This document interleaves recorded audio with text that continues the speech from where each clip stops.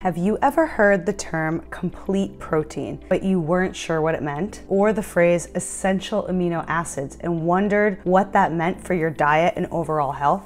Hi everyone, I'm Dr. Anna. If you've been here before, welcome back. And if you're new here, I'm a medical doctor. I was trained in Italy, and I created this channel to help provide all of you easy and effective nutrition, health, and wellness information to help you stay healthy, feeling well for as long as possible. And today I want to help unravel for you the mystery of proteins and how the nutrition of protein works in our diet. We're going to unpack some of this terminology, and I will leave you with very useful, practical ways to think about protein and how to incorporate it into your diet in the healthiest way possible. Let's start with a little bit of basic physiology and overall functionality of our body. Proteins are an essential nutrient of our diet. All of us know that. We know that you need to have a certain amount of protein, and that can change during different parts of our lifetime. Most of us are familiar with the concept that protein is really important for growth in our body. It's why the age-old wisdom to children to drink more milk even exists in the first place, because protein is really important for growth. Most of our body is actually made up of proteins. All cells in our body have protein in them, and all of the organs and the tissues in our body have protein as an essential component of what make them up. Now, in terms of the functionality, proteins play a role in almost every function in our body. It has to do with our metabolic processes, it has to do with communication in our bodies and signaling things from one organ system to another. So if our cardiovascular system wants to talk to our digestive system, which talks to our brain, somewhere along the way, proteins are going to be involved. Now, the important thing to think about when it comes to protein in our diets is that not all proteins are created equally. So I want to highlight for you here some of the science and basic biochemistry of protein so that you can understand how to weave this into your diet in an extremely useful and practical way. Let's start by defining what a complete protein is. A complete protein is something that provides our body with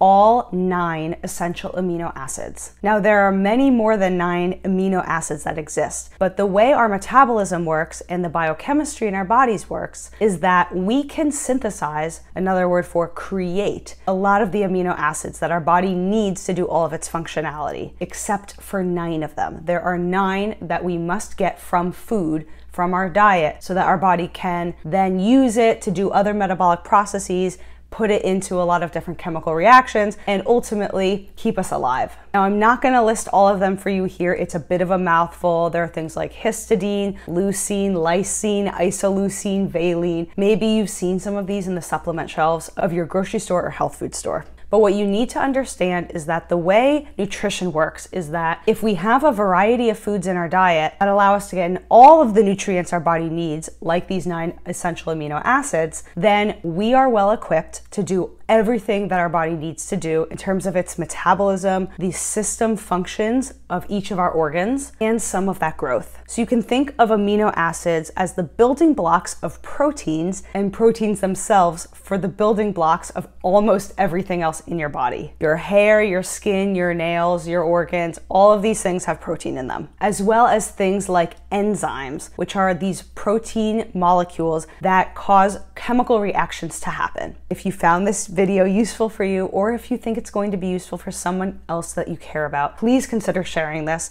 Spread the awareness, teach other people what you learned today. Your body depends on it. Okay, so that was a lot of science and that was a lot of technical terminology. How about the practical tips? What do you actually need to know about protein in order for you to reap the benefits of it? Well, the truth is, you don't really need to keep track of all of these 9 essential amino acids, because most foods that are protein rich already have all 9 of them. That is why they're called a complete protein. They complete the picture of us by giving us all 9 of these things. So what are some examples of a complete protein? Well, any kind of meat, fish, dairy source, so this could be something that derives from milk, like yogurt, cheese, as well as eggs. But if you are somebody who is not eating meat or not eating animal products at all, fear not, there are plenty of plant sources that are also complete proteins. Some of these are grains, like quinoa, amaranth, or buckwheat. Also, soy is a complete protein. But here's a fantastic fact for you. You can also combine certain foods to reach all 9 essential amino acids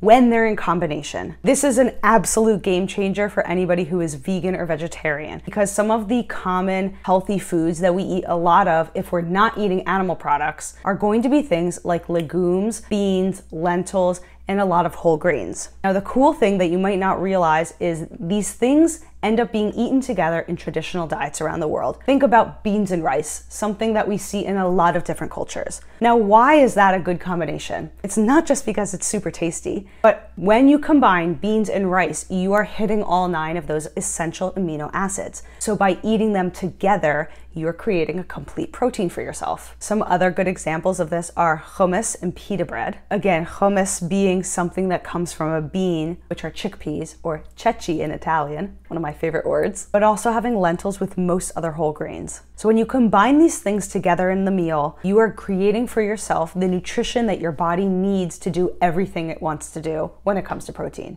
But here's the kicker. And this is where some people really get confused. It's not their fault that they get confused, because nutrition is a lot of technical information and there's a lot of detail to understand how to put the whole picture together. But I'm going to give you a little piece of advice that one of my professors in my nutrition program when I got my bachelor's degree gave to us. And it's that you might not remember what you eat, but the body remembers. Now, what do I mean by that? So the key to getting all 9 essential amino acids into your diet is not just about having all of them in one meal. If you had rice with your lunch, but then you have beans with your dinner, the body remembers. The body gets all of those 9 essential amino acids when you combine them over time. Now, of course, the body is doing its metabolism all of the time. So if you only have beans for 7 days straight and then you only have rice for 7 days straight, that's going to be a little bit challenging. But as long as you're eating all of the foods that balance each other out in the same time frame, generally speaking, you're going to be okay. And the same goes for meat. There are a lot of people who are not vegan or vegetarian, but they just want to cut back on their meat consumption. Maybe this is for moral or ethical reasons, or also just ecological reasons. So as long as you're consuming a variety of food sources that overall are giving you all of the essential amino acids you need, you're doing great. Your diet is considered complete. So you can piece together all of the essential nutrients that you need to have an overall nutritious and full diet. So whether you're a plant-based eater, a meat eater, or a combination of the two, now you are well equipped with a lot of useful tips and knowledge so that you can get all of the nutritional requirements for your body from your diet. I want you to feel confident and equipped with the knowledge you need to make healthy choices for yourself and to make it easy for yourself to be healthy. Health does not need to be something we are constantly chasing. It should be something we are in balance with and that feels nourishing, truly nourishing to us. That is the point of eating.